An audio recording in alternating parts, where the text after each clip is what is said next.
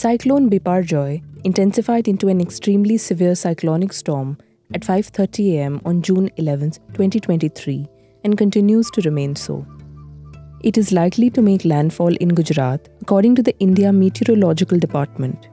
Till June 14th, it is very likely to move northward and then cross Saurashtra, Kutch and adjoining coasts between Mandvi, Jakhau Port and Karachi around noon of June 15th as a very severe cyclonic storm.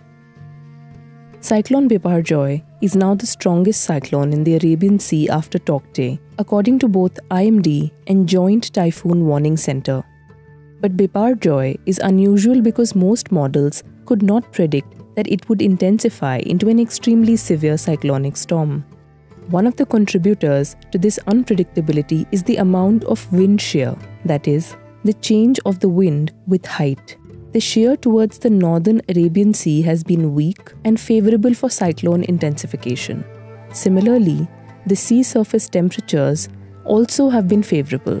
The shear winds in the south increased as the monsoon strengthened.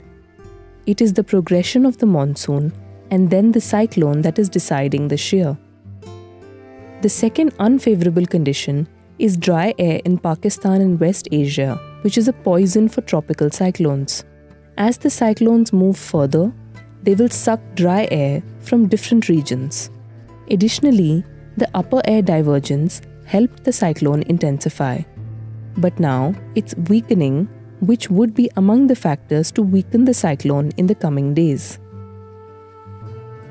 When divergence occurs in the upper levels of the atmosphere, it leads to rising air.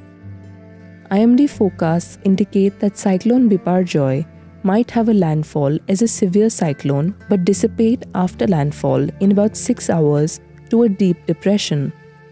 In the satellite era since 1982, Cyclone Biporjoy is now the fourth longest-lived cyclone during the pre-monsoon season in the Arabian Sea as per JTWC records.